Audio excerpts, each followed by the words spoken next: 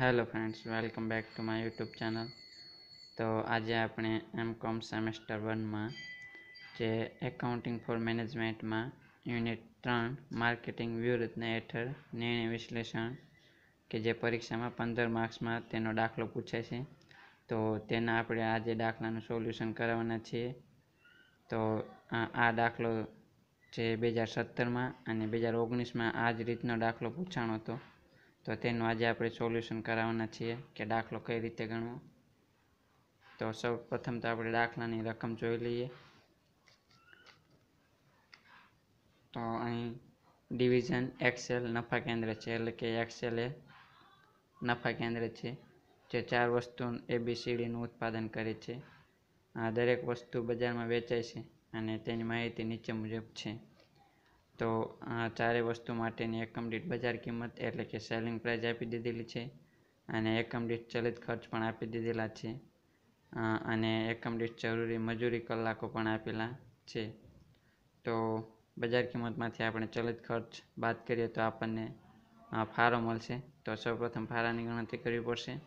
ત્યારબાદ આગળ તો કે વસ્તુ ડિવિઝન XXLમાં ફેરબદલ થઈ શકે છે, એટલે કે વસ્તુ ડીનું ફેરબદલી XXLમાં થઈ શકે છે, પરંતુ તે માટે મહત્તમ આવશ્યક જથ્થો 10,000 એકમોનો છે અને બહારના બજારમાં મહત્તમ શક્ય વેચાણ નીચે મુજબ આપેલું છે.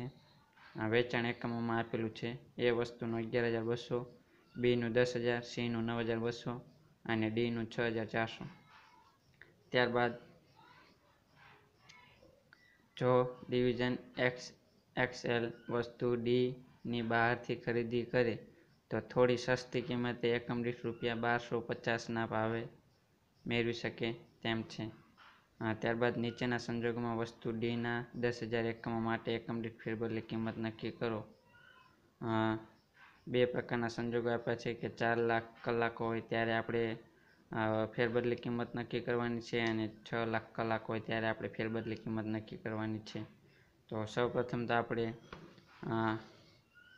બજાર કિંમત અને ચલિત ખર્ચને આધારે આપણે એકમ દીઠ ફાળાની ગણતરી કરવી પડશે.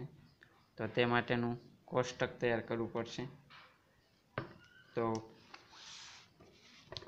આ રીતનું કોષ્ટક સૌપ્રથમ તૈયાર કરી લેવાનું. ડિવિઝન એક્સેલ નફા કેન્દ્ર માટે એકમ દીઠ ફાળા અનુસાર ફાળા અનુક્રમ દર્શાવતું પત્રક. તો અહીં વિગત ABCD 4 વસ્તુ, ત્યારબાદ એકમ દીઠ બજાર કિંમત આપણને જે આપેલી છે તે લખી પાડવાની કે એ વસ્તુની 1,500 અહીં આપેલી છે, તે એ વસ્તુની 1,500, 1,460, 1,400 અને 1,300. અને તેવી જ રીતે ચલિત ખર્ચ આપણને જે આપેલા છે અહીં ચારે વસ્તુના તે જ લખવાના છે. તો બજાર કિંમતમાંથી ચલિત ખર્ચ આપણે બાદ કરીએ તો આપણને ફાળો એટલે કે સી મળે 200, એ વસ્તુનું 200, બી વસ્તુનું 460, સી વસ્તુનું 500 અને ડી વસ્તુનું 450. ત્યારબાદ આપણે આ જે એકમ દીઠ ફાળો મળ્યો તેને આપણે કલાક દીઠ ફાળામાં ફેરબદલી કરવી પડશે. તો તે માટે આપણને અહીં મજૂર કલાક આપ્યા છે, એકમ દીઠ જરૂરી મજૂર કલાક. તો તેના આધારે આપણે એકમ દીઠ ફાળાને કલાક દીઠ ફાળામાં ફેરબદલી કરશું. તો એ વસ્તુના 200 ફાળો ભાગ્યા 15 મજૂરી કલાક એ વસ્તુના, એટલે કે એ વસ્તુ માટેનો કલાક દીઠ ફાળો 13.33 આવશે. તેવી જ રીતે બી વસ્તુનો 23 આવશે, સી વસ્તુનો 50 અને ડી વસ્તુનો 30 કલાક દીઠ ફાળો આપણને મળશે. ત્યારબાદ આમાં કલાક દીઠ ફાળો જે વધારે હોય તેને ફર્સ્ટ નંબર આપવાનો, તેનાથી ઓછો હોય તેને બીજો, તેવી રીતે ક્રમ આપવાના રહેશે. તો સૌપ્રથમ સીનો કલાક દીઠ ફાળો 50 એટલે કે સૌથી વધારે છે તો તેને 1 નંબર આપશું. ત્યારબાદ ડીનો 30 તેને 2 નંબર આપશું અને ડીથી ઓછો એટલે કે 23 બીનો છે તો તેને ત્રીજો નંબર આપશું અને એનો સૌથી ઓછો છે તો તેને આપણે ચોથો નંબર આપશું. તો આટલું કર્યા બાદ આપણે અહીં આપણને દાખલામાં જણાવ્યું છે કે 4 લાખ કલાકો માટે અને 6 લાખ કલાકો માટે આપણે ફેરબદલી કિંમત નક્કી કરવાની છે. બે પ્રકારના સંજોગો આપ્યા છે. તો સૌપ્રથમ આપણે એ સંજોગ એટલે કે 4 લાખ કલાકો માટે ગણતરી કરશું. તો 4 લાખ કલાકો માટે ગણતરી. તો અહીં સૌપ્રથમ આપણે જે ઉપર ક્રમ આપ્યા તે ક્રમમાં સૌપ્રથમ ગોઠવી દેવાના કે પહેલું સી, બીજું ડી, ત્રીજું બી અને ચોથું એ. ત્યારબાદ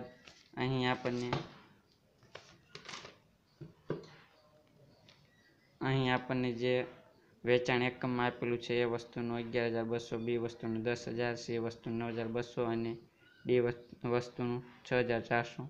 તો આ એકમોને આપણે ધ્યાનમાં લઈ અને કલાકોની ગણતરી કરવાની રહેશે. તો સૌપ્રથમ પહેલું સી. તો સી માટેના અહીં આપણને 9,200 એકમો આપેલા છે. તો 9,200 એકમો અને સી માટે આપણને અહીં મજૂરી કલાક 10 આપેલા છે.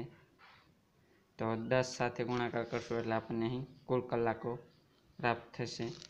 તો 9,200 એકમો ગુણ્યા 10 કલાક એટલે કે 92,000 કલાકો એ સી વસ્તુ માટેના પ્રાપ્ત થશે. ત્યારબાદ વસ્તુ ડી માટેના વેચાણના એકમો 6,400 આપેલા છે અને ડી માટેના મજૂર કલાક આપણને 15 આપ્યા છે એટલે કે 96,000 મળશે. અને બી માટેના 10,000 એકમો આપેલા છે અને તે માટેના મજૂર કલાક બીના 20 આપેલા છે એટલે કે 2 લાખ મળશે. આટલું કર્યા બાદ આપણે વસ્તુ એના જે એકમો વેચાણના આપેલા છે 11,200 તે હાલ પૂરતા લેવાના નથી, કારણ કે આપણે તે લઈશું તો 11,200 અને વસ્તુ એના મજૂર કલાક 15 એટલે કે વસ્તુ એના કુલ કલાકો આપણને 1,68,000 પ્રાપ્ત થશે અને તેનો ટોટલ કુલ કલાકો કરતાં આ ચારેના કલાકો વધી જશે. માટે આપણે વસ્તુ એના 11,200 એકમો લેવાના નથી. તો તેના બદલે આપણે કુલ કલાકો 4,000 અહીં આપણને જે આપ્યા છે તે લખી પાડવાના અને ત્યારબાદ તેમાંથી 92,000, 96,000 અને 2 લાખ આ ત્રણેય બાદ કરવાના અને તે બાદ કરતાં આપણને 12,000 પ્રાપ્ત થશે.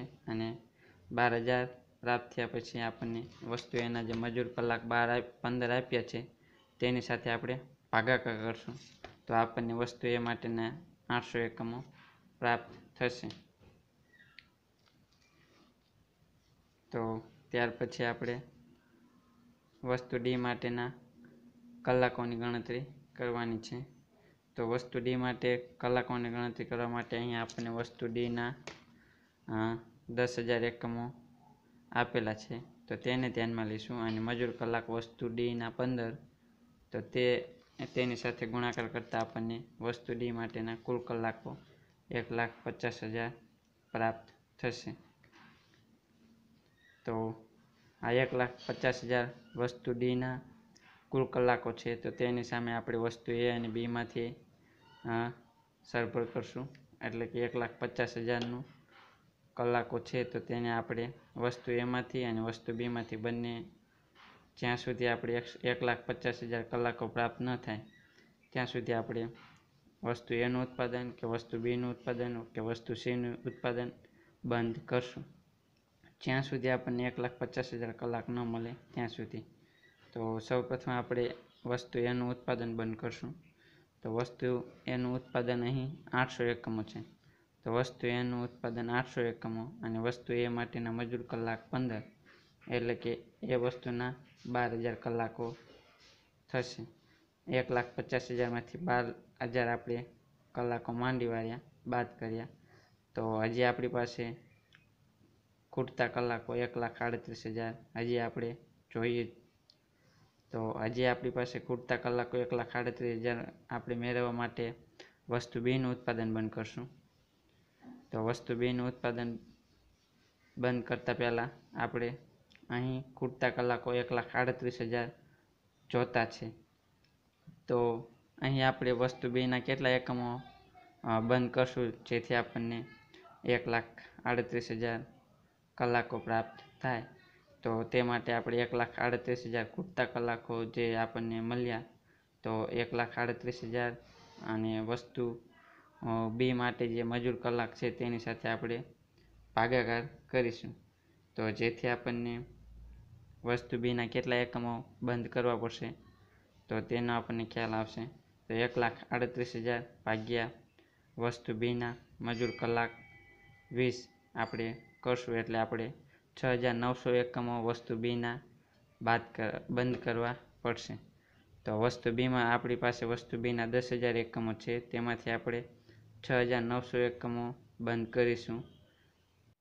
તો આ રીતે 1,50,000 કલાકો મેળવ્યા બાદ આપણે વસ્તુ ડી માટેની ફેરબદલી કિંમત આપણને ગણતરી કરવી પડશે. તો અહીં આપણને વસ્તુ ડી માટે એકમ દીઠ ફેરબદલી કિંમત નક્કી કરવાનું કહ્યું છે. તો વસ્તુ ડી માટે ફેરબદલી કિંમતની ગણતરી. તો વસ્તુ ડી માટે ફેરબદલી કિંમતની ગણતરી. તો સૌપ્રથમ આપણે વસ્તુ ડીની ચલિત પડતર. તો વસ્તુ ડીની ચલિત પડતર માટે આપણને 10,000 એકમો વસ્તુ ડીના આપ્યા છે. અને વસ્તુ ડીની ચલિત પડતર અહીં આપણે જે ઉપર કોષ્ટકમાં વસ્તુ ડીની ચલિત પડતર અહીં આપેલી છે તે 850, તેની સાથે ગુણાકાર કરવાના. તો 10,000 એકમો ગુણ્યા 850 ચલિત પડતર એટલે કે 85 લાખ આપણને વસ્તુ ડીની ચલિત પડતર પ્રાપ્ત થશે. ત્યારબાદ આપણે વસ્તુ એનો જે ગુમાવેલ ફાળો એટલે કે આપણે જે વસ્તુ એનું ઉત્પાદન બંધ કર્યું તે એટલે કે વસ્તુ એનો ગુમાવેલ ફાળો. તો વસ્તુ એના આપણે 800 એકમો બંધ કર્યા. તો વસ્તુ એના 800 એકમો ગુણ્યા ફાળો. તો ફાળો આપણે અહીં ઉપર વસ્તુ એનો ફાળો અહીં આપણે 200 એટલે કે 200 લેવાનો. તો 800 એકમો ગુણ્યા ફાળો 200 એટલે કે આપણને વસ્તુ એનો ગુમાવેલ ફાળો 1,60,000 મળશે. અને ત્યારબાદ વસ્તુ બીનો ગુમાવેલ ફાળો. તો 6,900 એકમ આપણે બંધ કર્યા વસ્તુ બીના. અને વસ્તુ બીનો ફાળો આપણે અહીં 460 શોધ્યો તે લેવાનો છે. એટલે કે આપણને વસ્તુ બી માટેનો ગુમાવેલ ફાળો 31,74,000 મળશે. આ ત્રણનો સરવાળો કરવાનો એટલે આપણને કુલ ફેરબદલી મૂલ્ય 1,18,34,000 મળશે. અને આના આધારે આપણે એકમ દીઠ ફેરબદલી મૂલ્યની ગણતરી કરીશું. ત્યાર પછી એકમ દીઠ ફેરબદલી મૂલ્યની ગણતરી. તો તે માટેનું સૂત્ર છે કે કુલ ફેરબદલી મૂલ્ય આપણે શોધ્યું તે અને છેદમાં ફેરબદલી માટેના એકમો વસ્તુ ડી માટેના જે આપ્યા તે.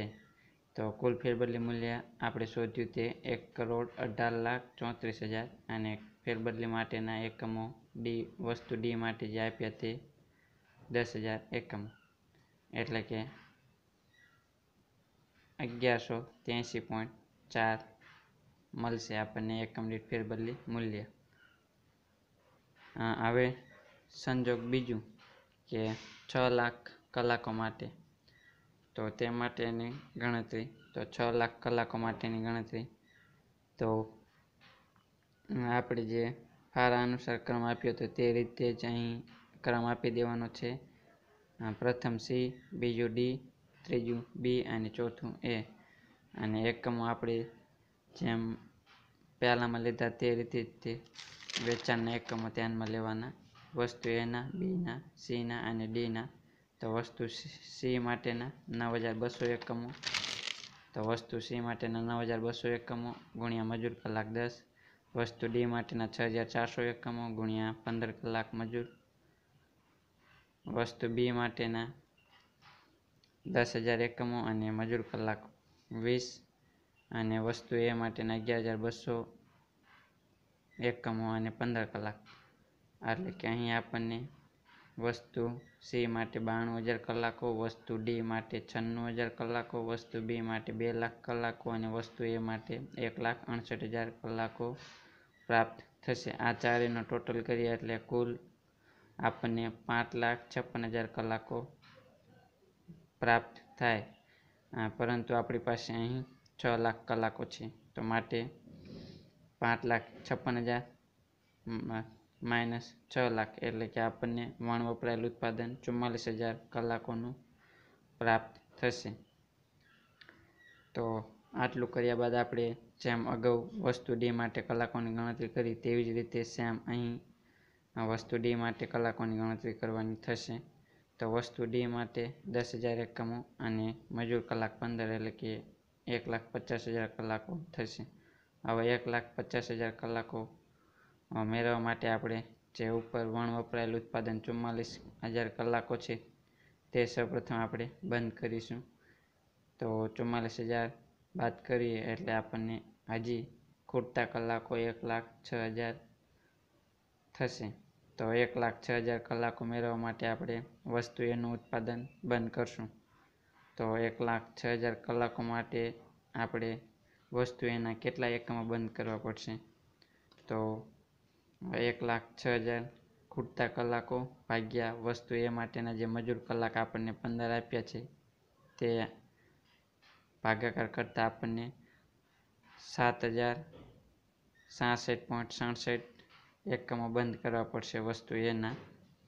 તો વસ્તુ એના આપણે 7,066.67 એકમો ગુણ્યા 15 મજૂર કલાક એટલે કે આપણને 1,06,000 કલાકો પ્રાપ્ત થઈ જશે. તો આટલું કર્યા બાદ આપણે જેમ અગાઉ વસ્તુ ડી માટે ફેરબદલી કિંમતની ગણતરી કરી તેવી જ રીતે અહીં પણ ગણતરી કરીશું. તો વસ્તુ ડી માટે ચલિત પડતર અગાઉ આપણે શોધ્યું તે રીતે જ 10,000 એકમો ગુણ્યા ચલિત પડતર વસ્તુ ડીની 850 એટલે કે ડીની ચલિત પડતર આપણને કુલ 85 લાખ પ્રાપ્ત થશે. અને વસ્તુ એનો ગુમાવેલ ફાળો તો વસ્તુ એનો આપણે 7,066.67 આપણે એકમો જે બંધ કર્યા તે અને વસ્તુ એનો ફાળો 200 એટલે કે 14,13,334 વસ્તુ એનો ગુમાવેલ ફાળો પ્રાપ્ત થશે. અને આ બંનેનો સરવાળો એટલે કે કુલ ફેરબદલી મૂલ્ય આપણને 99,13,334 મળશે.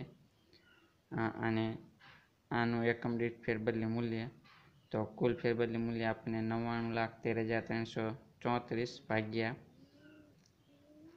એકમો 10,000 એટલે કે આપણને 991.34 એકમ દીઠ ફેરબદલી મૂલ્ય પ્રાપ્ત થશે.